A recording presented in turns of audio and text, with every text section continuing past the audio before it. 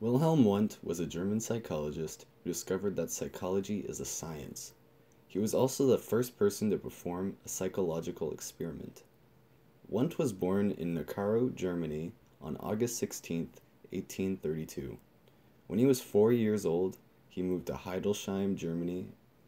In his time, it was very common for people to invest their wealth into education. From the year 1851 to 1856, he studied at the University of Heidelberg and the University of Berlin. In those years, he graduated as a doctor of medicine, then later joined the staff of the University of Heidelberg.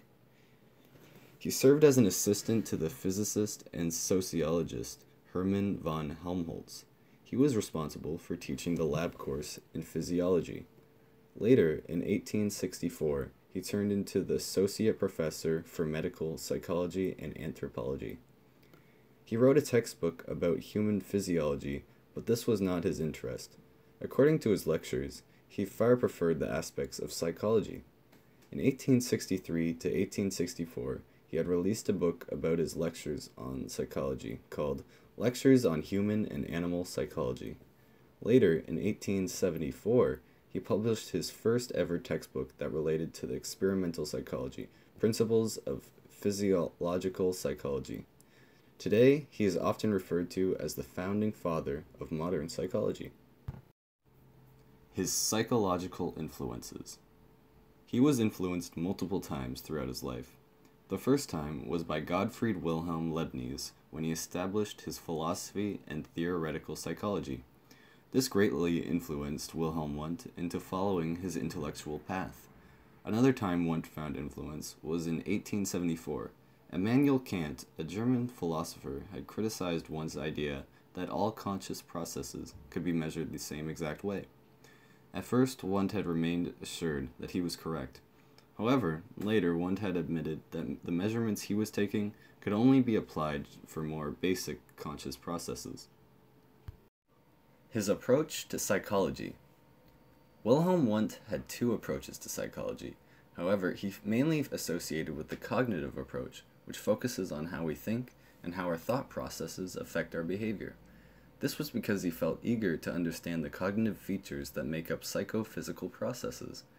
He also focused on the behavioral neuroscience approach, which emphasizes that the brain and nervous system are central to understanding behavior, thought, and emotion.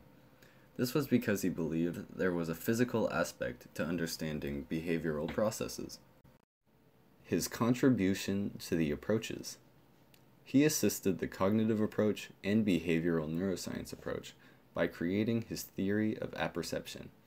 Where apperception means entirely conscious perception, he theorized that there is an apperception center in the frontal cerebral cortex. He explained that it could link sensory, motor, autonomic, cognitive, emotional, and motivational processes. His theory was the key part in the creation of a psychologically oriented research program. This makes him an advocate for modern discovery about the cognitive and emotional processes in the prefrontal cerebral cortex. Important research experiments. In 1879, Wilhelm Wundt had opened the first ever laboratory for psychology. The Institute for Experimental Psychology at the University of Leipzig had housed the first ever psychological experiment.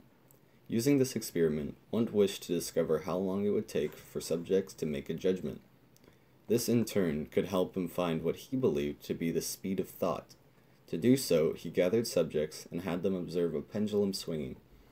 He would measure the difference between the position they perceived the swing and the position of the actual swing. It was this very experiment that allowed him to discover that psychology is actually a science. In conclusion, Wilhelm Wundt, the founding father of modern psychology, is one of the greatest psychologists who ever lived. He studied his entire life to uncover the mysteries of the human mind. Even when people criticized his work, he took it constructively. His theory of apperception allowed for a psychologically oriented research program. He opened the first ever laboratory for psychology. He performed the first ever psychological experiment. And finally, he discovered that psychology is actually a science.